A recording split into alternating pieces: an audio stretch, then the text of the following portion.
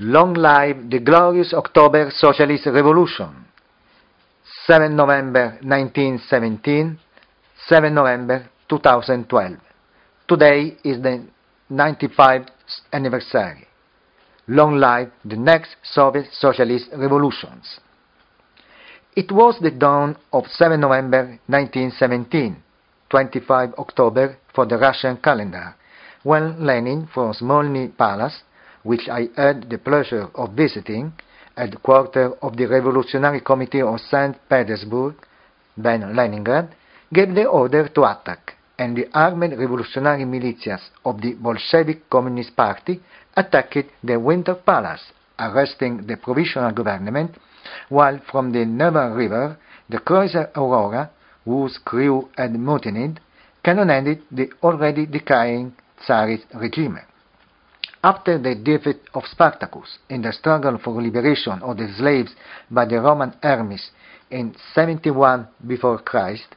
the defeat of the heroic Paris Commune in 1871, and of the Russian revolutions of 1905 and February 1917, for the first time in the history of the humanity, the proletarian social class that in the 5,000 years of the history of mankind was formed by slaves, farm workers, stable boys, poor peasants, workers, and exploited by any master, conquered the political power, defeated the bourgeois and clerical class, put an end to the 1,000-year exploitation of man by man, and freed workers, women, and men humiliated in their existential dignity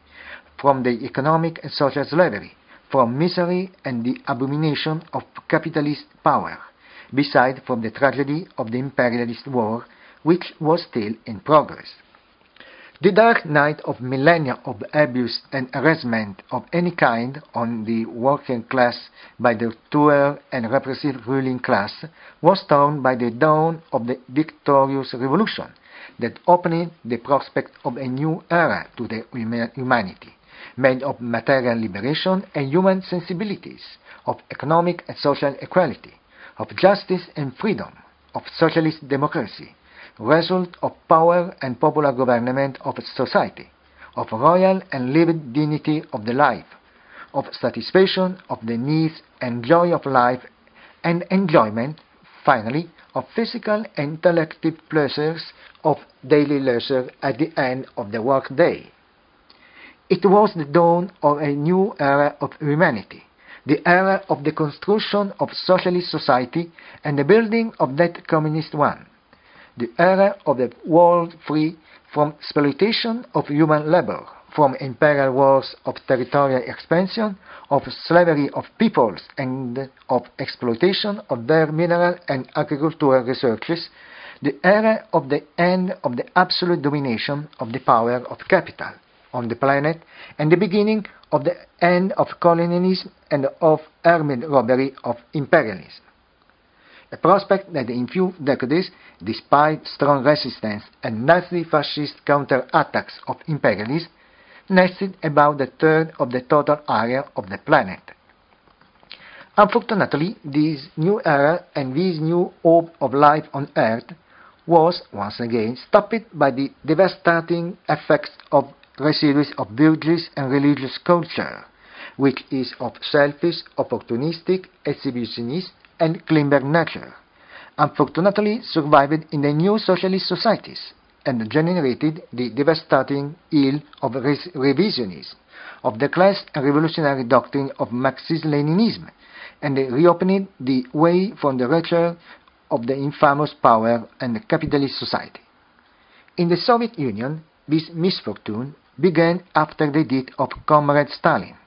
and with the turning of the 20th Congress imposed by the new revisionist leadership of the party. It was a counter-revolutionary turning, fomented and supported with all possible means by the imperialist countries that involved all the countries of socialism made in the 20th century, and the communist parties born from the Third International of the capitalist countries, such as the Italian Communist Party. Now, the people, massacred by the umpteenth economic crisis of the capitalist system, which we are experiencing, strangled by the banking and financial market and angry by its bourgeois government, expect the new wave of proletarian revolution that this time will destroy and will bury forever the monster of capitalism and imperialism. But in order that the new wave of proletarian revolution can be affirmed itself definitively, can be constructed the socialist society in each country, and can be edified the communist society, it is necessary that the working class of all nations build priority their party of more Bolshevik, namely class and revolutionary party, or Marxist-Leninist party, a granite party led by professional revolutionaries and based on the working method of democratic centralism.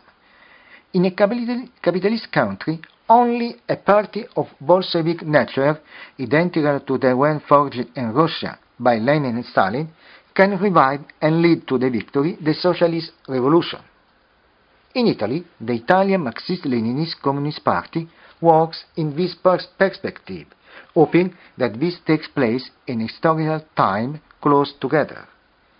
And it is with this consciousness and awareness that we now remember that great event, which represented and nurtured the hope of liberation and new life of the working class of all countries of the world.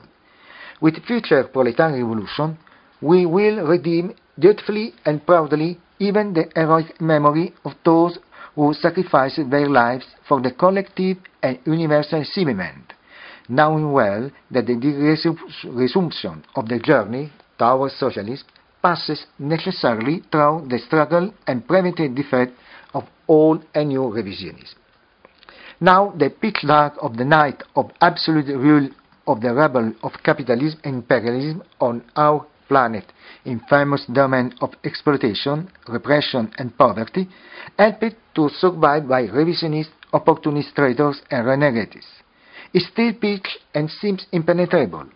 but we Marxist-Leninists, we revolutionaries and fighters for socialism, scientific experts of the weakness and contradictions of the system of the class enemy, contradictions that soon will explode with all the destructive and cavalier power of the capitalist beast, with confidence in human intelligence and in the emancipatory strength of women and men all, and in their ability to organize and fight to build a new world. We who, with the daily political struggle, in effect, are already forging the instruments of revolution and victory of the work on the profit and life over death in the capitalist productive processes, already we can see the glow of the dawn of rescue and heroism, the sun of victory, the triumph of the exploited over the exploiter, and the definitive annihilation of the class enemy, of the ferocity of economic and political capitalist power. Come on, comrades and workers, all with clenched and tense fist of our left arm. Don't fear absolutely. The enemy is within our reach. It will be not hard to win. Victory is near, and we will win with the same determination and dedication of our brothers and Bolshevik comrades who fought at dawn on 7 November 1917. It is a revolution that has already begun and that we are conducting with the class and revolutionary struggle against banking, financial and monetary, national and international imperialism, against capitalism for the working management of factories that close, against wild dismissals, against job insecurity, young people in particular, against the government and the bourgeois clerical and capitalist parliament that are starving us, destroying our lives, and against rampant corruption that the economic, political, and institutional master system generates. We assert the social rights that are denying us, starting from the security of a job, wage or salary, the certainty of life and its needs, and a dignified life and work to be lived. Long live the glorious and immortal October Socialist Revolution. Long live our next Soviet Socialist revolution in Italy. Long live our great masters of the international proletariat, Marx, Engels, Lenin and Stalin, who were our safe guide to the revolution and socialism. Long live the comrade Stalin, continuer of the work of Lenin, builder of socialism and leader of the Red Army in the memorable victory against the Nazi fascism.